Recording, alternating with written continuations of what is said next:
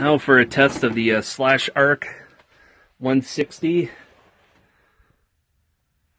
dual voltage welder. You can see that it comes with the standard welder plug. I have the adapter for it to connect it to the 240 side of the generator. And this goes to show you that, yeah, they pretty much clipped off the zip ties on this. The 120 volt adapter, that thing is a hunk of junk. It is so plasticky. It was so plasticky, you could hear it kind of crackling like plastic. Yeah, so I'm not going to use this unless I have to. So I'm going to get this welder set up and see if it runs off of this generator, because it's supposed to have clean power, but you know, these welders aren't supposed to even power up if the electrical signal is too dirty. So we'll see how this one goes.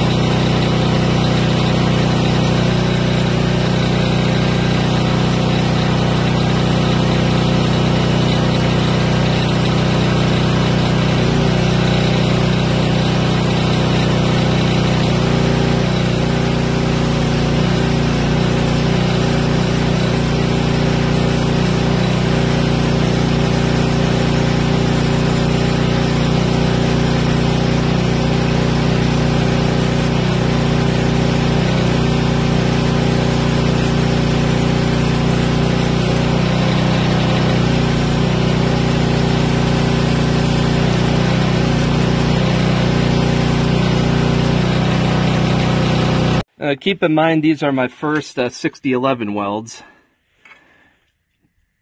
I can't remember which order. This was done first, and I think I did this one. I just could not get an arc going here. It seemed like once I had a shorter rod, it would work. I could get it to burn really better because it wasn't all jittery and jumpy. It's more stable. But I got a good burn on this one here. I could keep it going good there. Here, I was just learning how to feed it into the puddle. And once I get the travel speed right and the feed rate right, you know, I could probably almost get a stack of dimes going. This was that last final run here with a short rod that was burnt off. That weld looks really good. You know, it's like I was starting to really get it going here. That was with a Hobart 6011 3/32 rod at 75 amps. It was this weld and these three welds. I think we're on 75 amps. And this one was at 80 amps. I tried doing 70 and it just wasn't going, so I turned it up to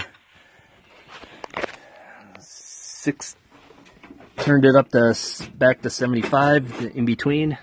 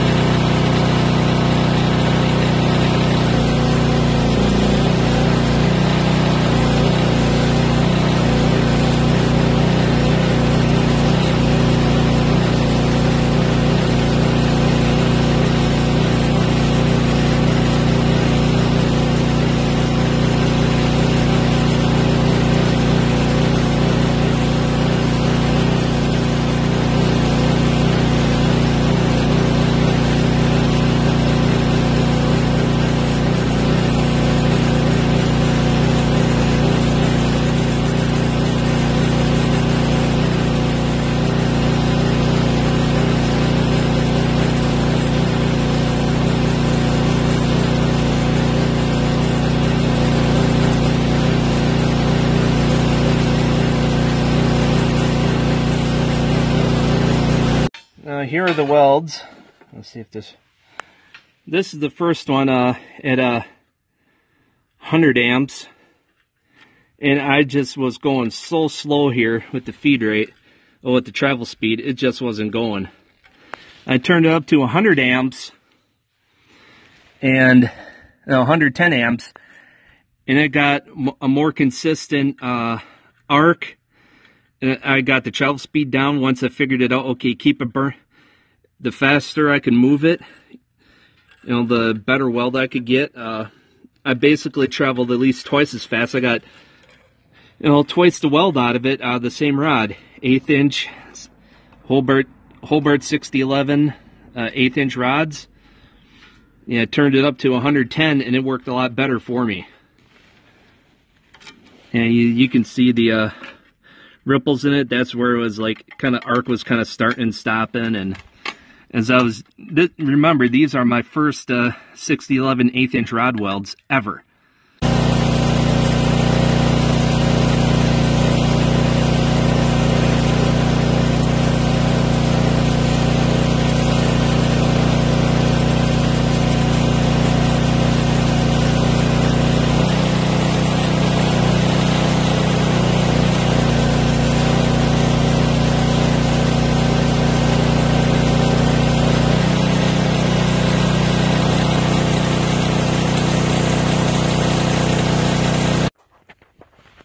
First time ever running 7018. This one was set for 3/3 seconds rod at 100 amps. Had a little problem getting going, but once it got going, it was easy to run. I figured it out. You have to keep a longer arc length then for the 6011, at least for me. And you can see it produces a pretty decent bead. Tiny ripples, it just kept going. I ran out of space here. And rod. This one had a problem getting it going. This says 7018 has horrible restrikes. These Hobarts were restriking really well. When I did get it going again, I had some issues here. And once I got it going again, I got a good steady feed, and the bead turned out really nice. For my welding ability, the 7018 seems to be working out better for me than the 6011.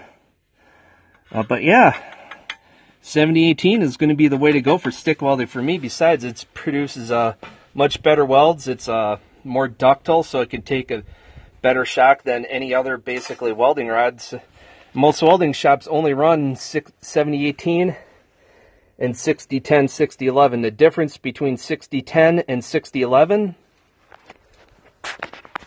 is that the 6011 is an AC rod, and inverter machines like this one usually have a problem running a 6010 unless they have a special mode for it. So I'm going to break out the 1/8 inch 7018 and give her a good run with that, see how well that works. In the interest of saving time, I did not film the Hobart 7018 1/8 inch rod at 125 amps. This is the first weld. I couldn't get the bead going very good at first. This is where it started. I just couldn't keep it lit, so I just switched a rod so I could get a good initial strike. And I did really good up till about here. I had a hiccup, a restrike, and it relit right away because I lost the gap. I had too much of an arc length, and it goes out. I noticed that with 7018. Same thing with 6011. 6011, you need a really short arc length. I got to practice on those to make nice looking welds. As long as I can run 7018 with beads looking this good, I'm just going to run 7018 pretty much for everything, unless I got to do really crusty painted metal. Which this is, by the way, this is pretty rusty metal. This is as dark as the picture shows. Now it's pretty rusty. I was still able to get down a good bead. So these are the 3/30 seconds 7018. Did a nice looking bead. I could do better. Maybe I need to run it a little bit hotter. But these 1/8 inch rods are run for me, being a true amateur, are running really good. So what do I really think of this stick welder, as if you haven't figured it out by now?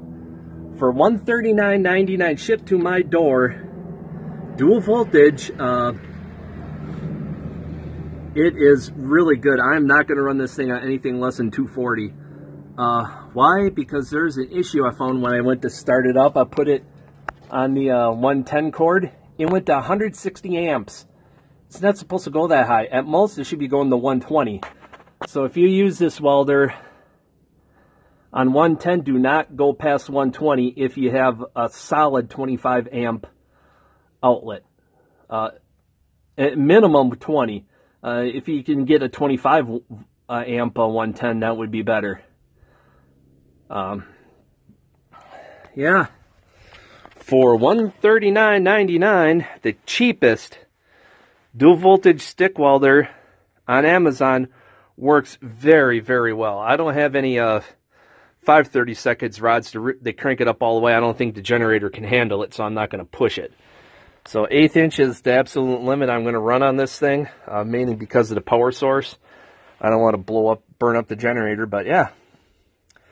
$139.99. It is, in my opinion, excellent welder for beginners. It does a good bead. I heard 7018 has horrible restrikes. It could be a bit temperamental, but if you relight it immediately, like off of the puddle, or you can touch the metal elsewhere, then drag it back to where you're welding, kind of like just skimming across the metal, and keep the arc kind of sputtering until you get back to where you were welding, then it'll work. Yeah, I learned a lot today on running this welder, so I'm definitely giving it a thumbs up.